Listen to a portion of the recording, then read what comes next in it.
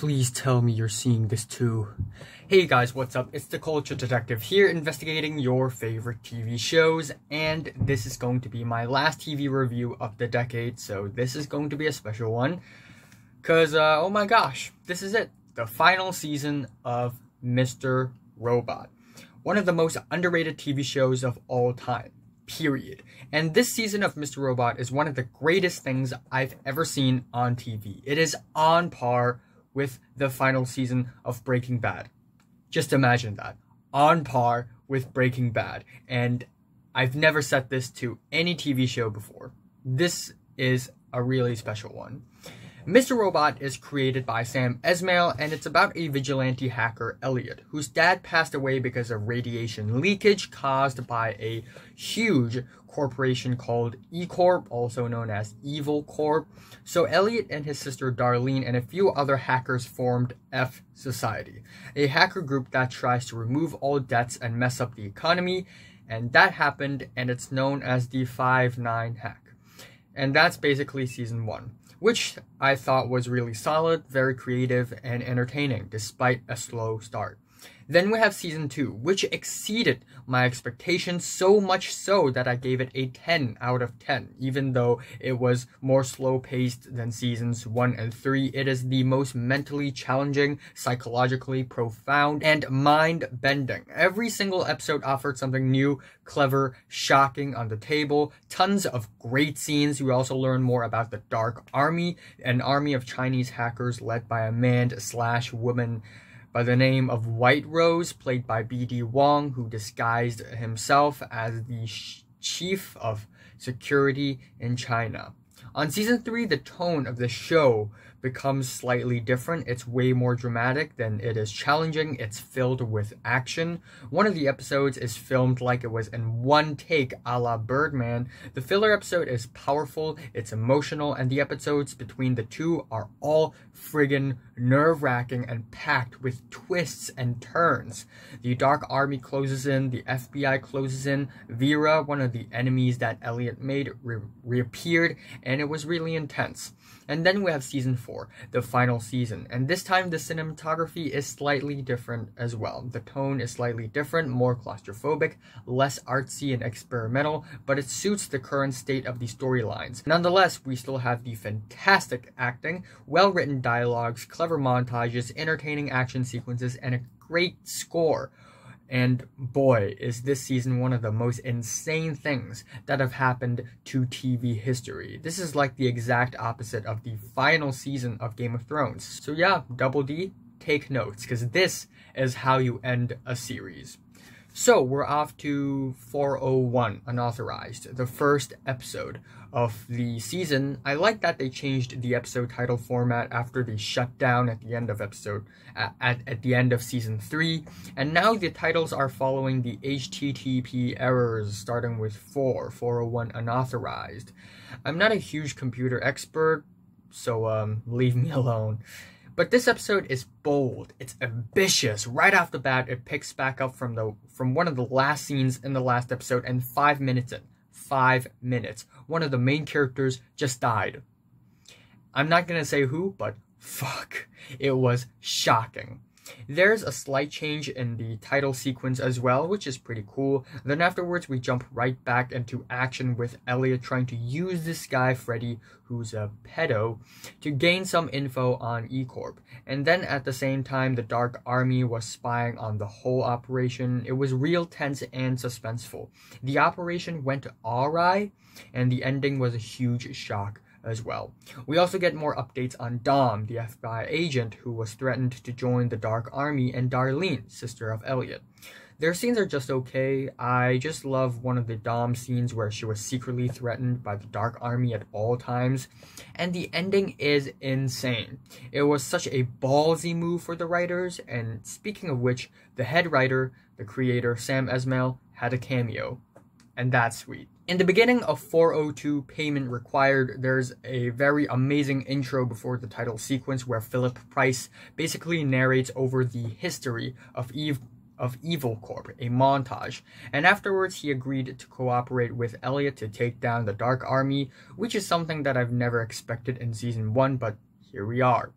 The rest of the episode is relatively slower than the first one, but the scenes are still interesting enough to keep my attention. We also get to see more of Dom feeling pressured by the Dark Army, being paranoid, which I thought was portrayed really well. The ending of the episode has a strange twist. Apparently, Darlene told Elliot that Vera had returned, but it wasn't Elliot or Mr.Robot Elliot. And for a moment, I thought both Rami Malek and Christian Slater's gonna turn to the camera and say, "It's you, isn't it?"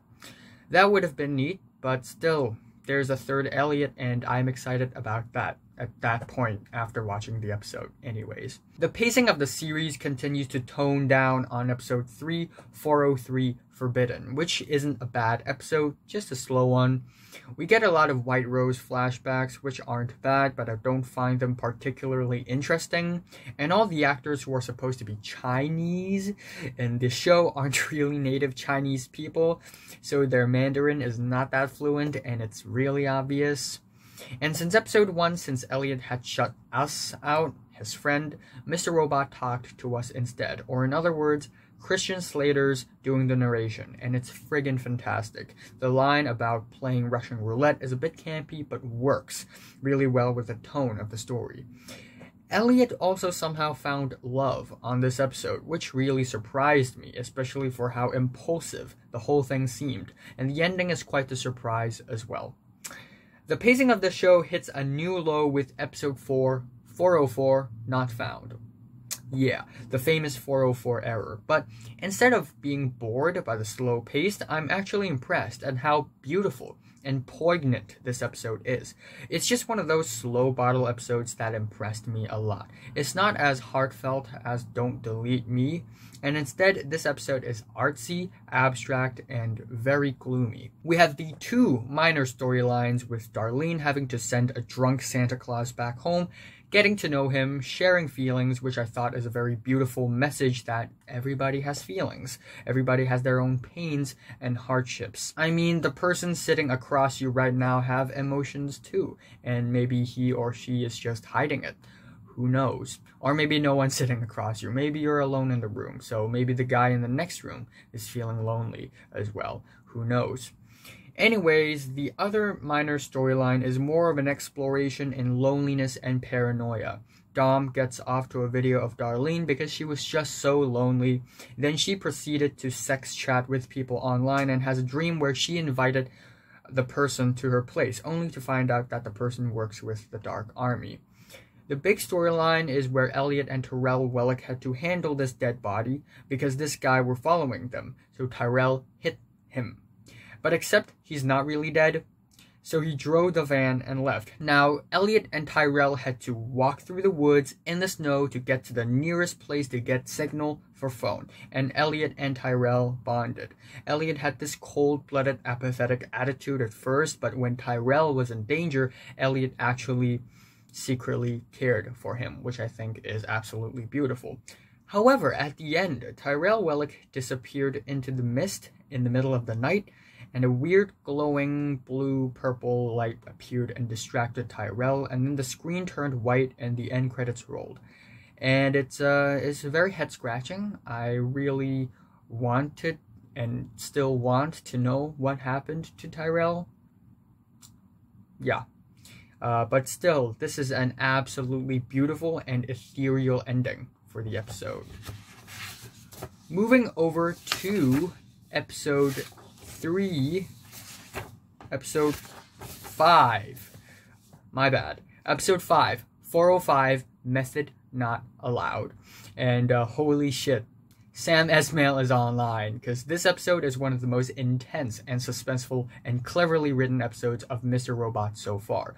Other than a few small scenes involving Dom and a weird little scavenger hunt involving Philip Price, these scenes serve as palate cleansing breaks. This episode mainly revolves around Elliot and Darlene infiltrating the virtual realty building with its servers, performing a heist, hacking into the building, and get access into Cyprus National Bank, where the Dark Army hid their money. And here goes their plan. Darlene pretends to be one of the workers with a forged card, goes into the building and distract the security guy so that Elliot could sneak in and rush into the basement and upload Darlene's profile into the staff list so that the security guy could check it and let Darlene in. Next, Darlene leaves her phone with the security guard. The security guard picks up and hands it to Darlene. Now Darlene has his fingerprints. Darlene and Elliot joins together at the 7th floor and print the security guard's fingerprints and make a mold out of it and then make a fake finger out of it so that they will have fingerprint access to all the other blocked areas in the building. 3. 9th floor, the server room. They plug their computers to the server and hack into the Cyprus National Bank server. Meanwhile, Elliot shut the CCTVs down for 40 minutes so they had limited time. However, their plan went awry, of course, because there were just so many variables. The security guard figured out what happened and went to the 9th floor, and they were running out of time. Another security guard showed up and called the cops. It was a shit show. What's crazy is that all this went down without a single line. It was all in silence. And I almost forgot to talk about Mac Quayle's music in this episode is fucking amazing. The clicks and the clacks, the intense synths and keys. Anyways, I'm throwing a spoiler alert. So, the CCTVs went back on for a brief second and Elliot immediately shut the power down. Darlene and Elliot finished the hack and escaped ASAP, escaped through the stairs, and the security guards chased after them. When they wanted to leave the building, the cops came and they had nowhere to run. So Darlene hid in the stairwell and Elliot distracted the cops by running out of the building and getting chased. And what came after was one of the most intense and well-shot foot chase scenes in TV history. Elliot ran through streets, Central Park, an ice skating rink, hopped onto a bus, jumped off of the same bus, got hit by a car, and jumped off a cliff. Yes, just to outrun the cops. It was blood-pumping and nerve-wracking. However, I have one pro tip. If you are getting chased by anyone, no matter is it a cop or anyone, you know what? You can just change your clothes and pretend to be another person, and then you can be disguised. It doesn't work all the time, especially if those people are up close and they see your face.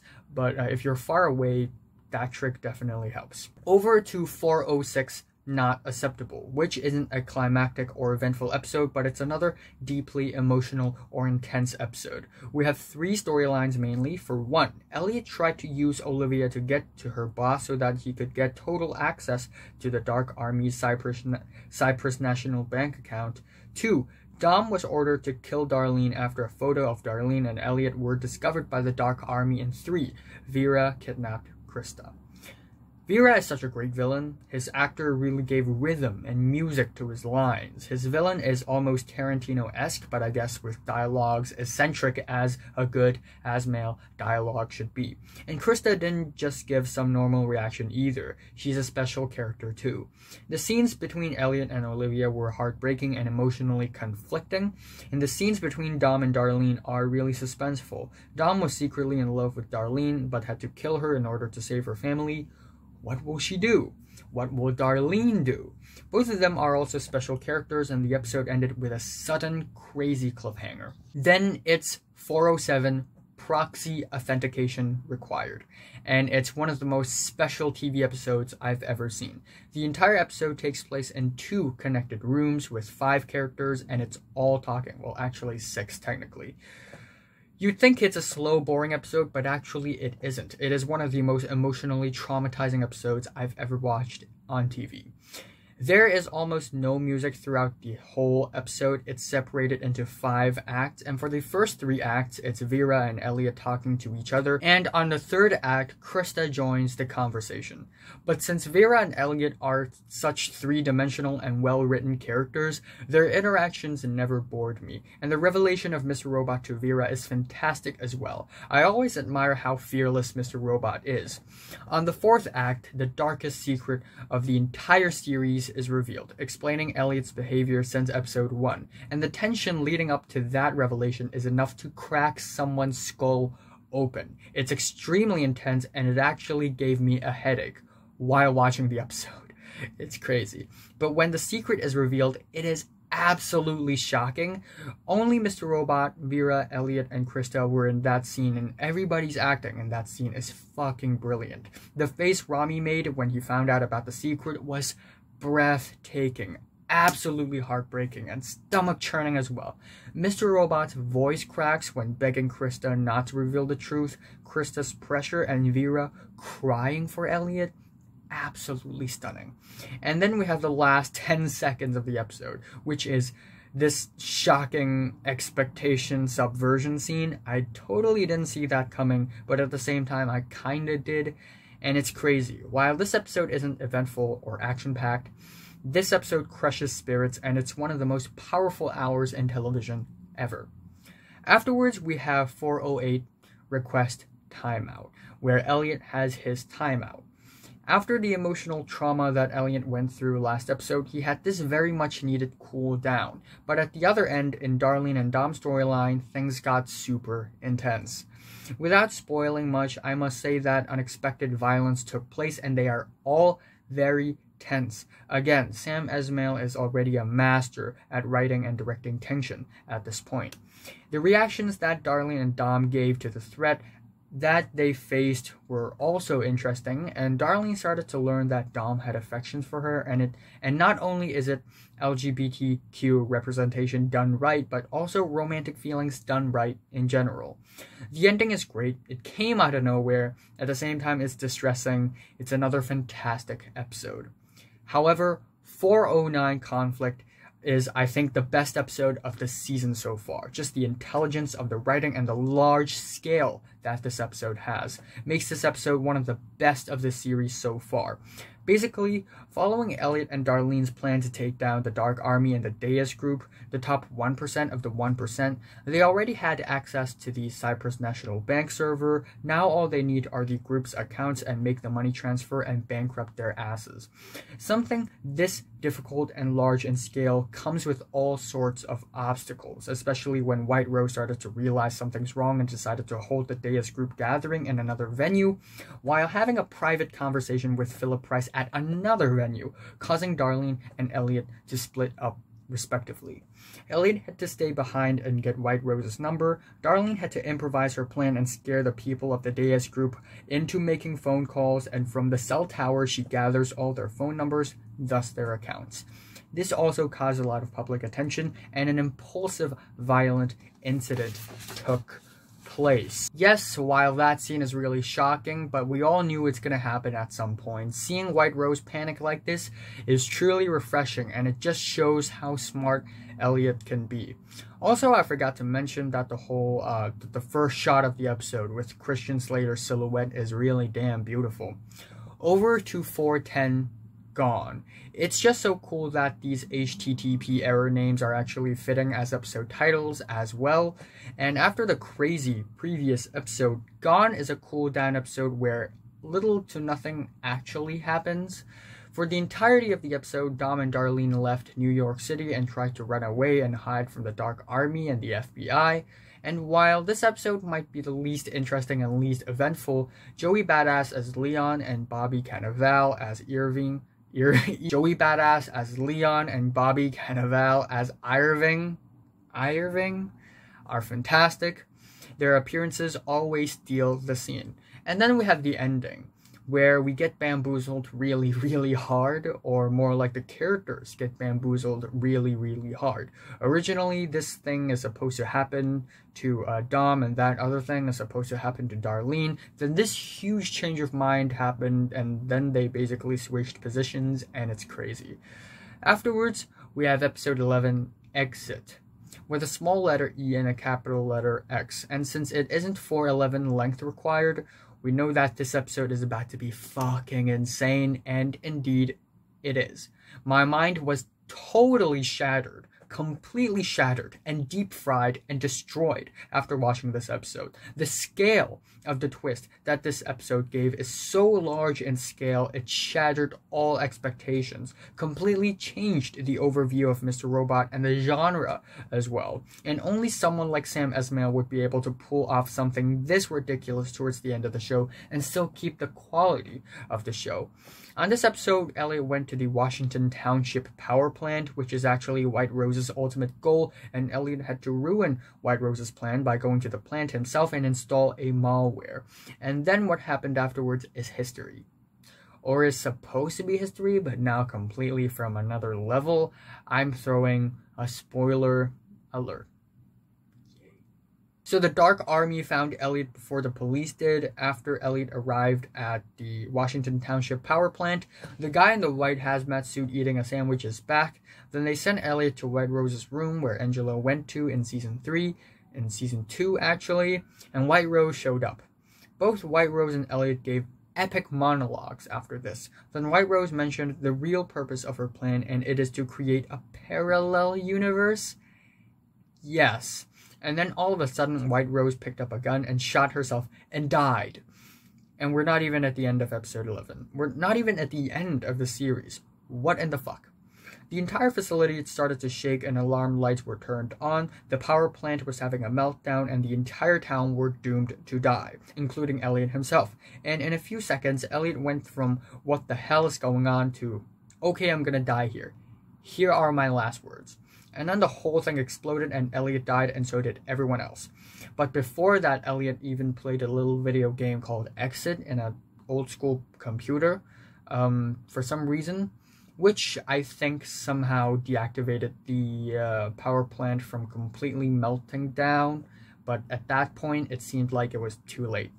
And then we were shown a red screen, which faded, and then we see Elliot waking up on a bed in a nice apartment, playing a record, being all happy and relieved, Skyping with Angela, calling his dad, who's alive and is a nice guy now. He went to work as the CEO of AllSafe, and he's about to have a meeting with F Corp, and the CEO of F Corp is Tyrell Willick, who's alive and well. This has to be one of the most confusing TV moments of all times. It feels like I'm watching a Lost, where in the beginning it's all about surviving, but then we slowly find out that time and space and reality and existence don't matter all that much anyway, because it's already beyond that. And then we have the ending, where the parallel universe Happy Elliot sees himself in his own apartment asking, "Who are you?" And at long last, we have the series finale, which is 2 hours long and is separated into 2 parts. And holy fucking shit, this has to be one of the best TV series finales ever. For all season, I was craving for something trippy and mind-blowing, and Sam Esmail had answered my calls and made a hell of a trippy series finale. And this finale also features 2 twists, the last twist being the most gigantic twist of it all, totally debunking everything that had happened before on the show. Only Sam Esmail could pull something this ridiculous off and get away with it. I'm legitimately shocked, and after the finale, I was left speechless. It was just eye-widening to me. Admittedly, it's not the most satisfying or action-packed series finale of all times. It didn't really wrap up everything ever, because it's actually really difficult to do that.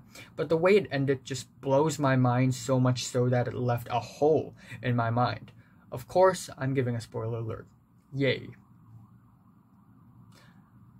So, for the first part of the series finale, we have Elliot waking up in the parallel universe, following his dad around, visiting his old house, visiting his mom, visiting Angela's parents, being confused at first, but then convinced that White Rose's machine worked and a parallel universe was actually created. All the events on this episode line up with all the events on the previous episode after the explosion. At the end of the episode, he met himself in his own apartment and an earthquake happened. His other self slipped and hit his head and was injured, so the original Elliot made a choice to kill his other self so that he could take his place and be happy once and for all. For the second part, Elliot had to prepare for the big day, that is his wedding with Angela. He put on nice clothes and put his other self's body in a paper box and tried to hide him, except he almost got busted by Dom, who's apparently a cop now.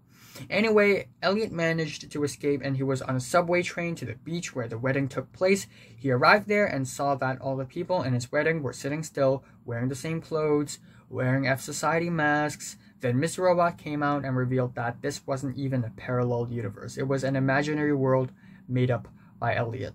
My mouth is very tired right now. Elliot was in denial at first, and he followed Angela back to F Society Arcade, where the exact scene from Season 1, Episode 4 happened again. Then he realized it was all fake. There was no parallel universe to begin with. And then suddenly, everyone's faces became Mr. Robot's face, Christian Slater having his own Aphex Twin moment, and then Tyrell showed up and shot Elliot.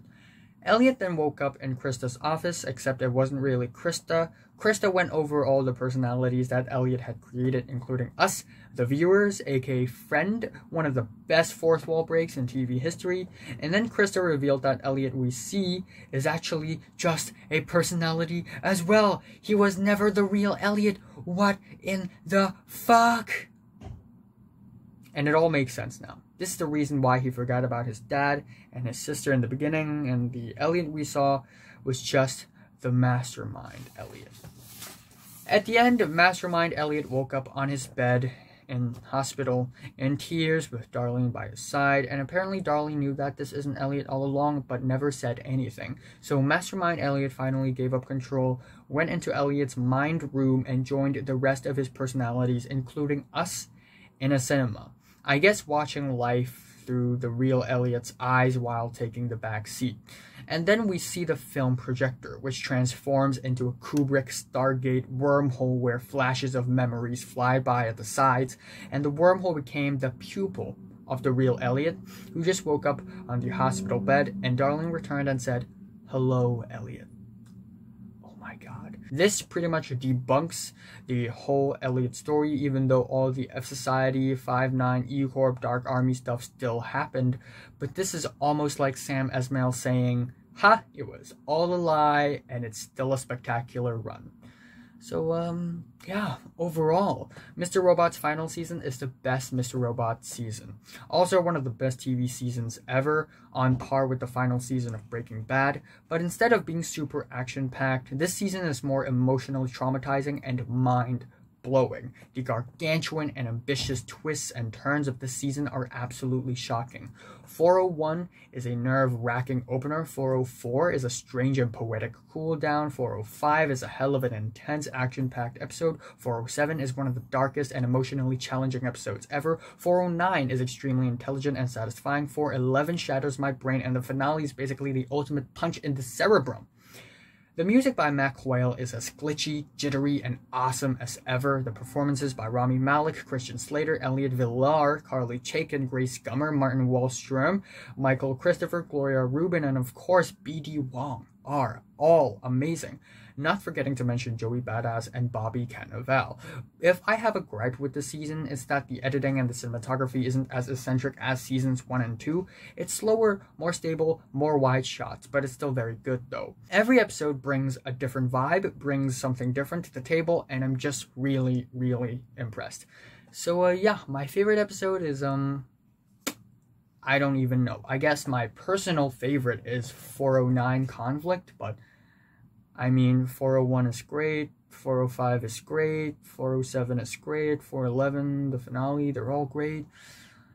And my least favorite episode is 410 Gone. I'm saying Mr. Robot Season 4 is mind-blowing, and I'm giving it a 10 out of 10. So, have you seen Mr. Robot Season 4? From 1 to 10, how much did you rate it? Like if you like it, and subscribe if you want more. Thanks for watching. This is the last review that I'm ever going to do in this decade, so thanks for watching.